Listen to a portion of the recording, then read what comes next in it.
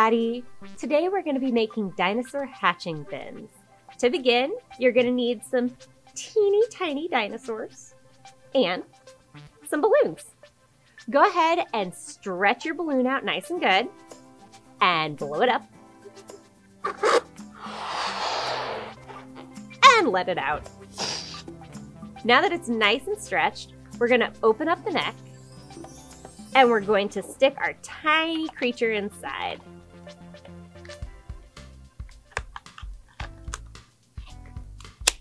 There we go. Now, we're going to take it to the sink and fill it up at the nozzle. I don't actually have a sink here, but it's okay because I filled this balloon up for us already. So you've got your balloon with the water, dinosaurs inside. So the next step is you're going to stick this balloon in the freezer for 6 to 12 hours. All right, we have our frozen balloons. So what you're going to do is you're going to take your frozen balloon and you are going to cut off the very tip. This is definitely a portion for the adults to do. Once your tip is cut off, you peel the rubber back and you have your dinosaur egg.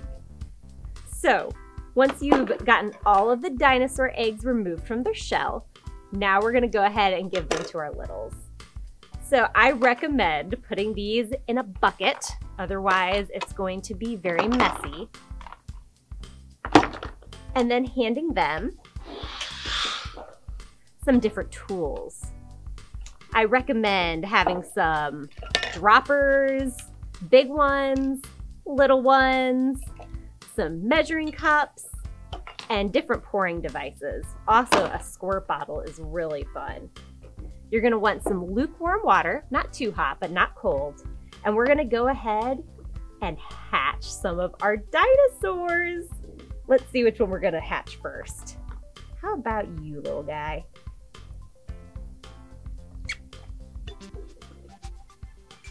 This is a really great opportunity to talk about different properties like solids versus liquids, and also to talk about temperature and how hot water can melt ice.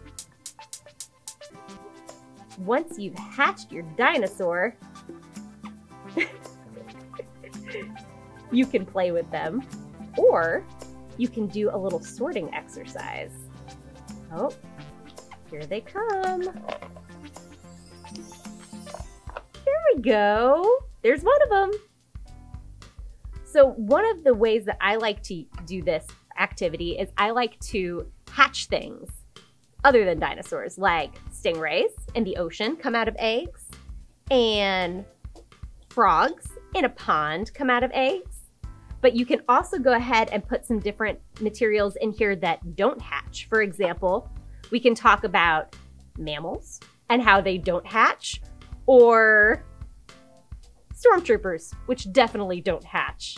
So this is a great opportunity to expand from talking about reptiles and amphibians and mammals, and also talking about living and non-living things. Thank you guys for watching. We'll see you next time. If you liked this video, give it a thumbs up and follow us on social media. Daniel Boone Regional Library.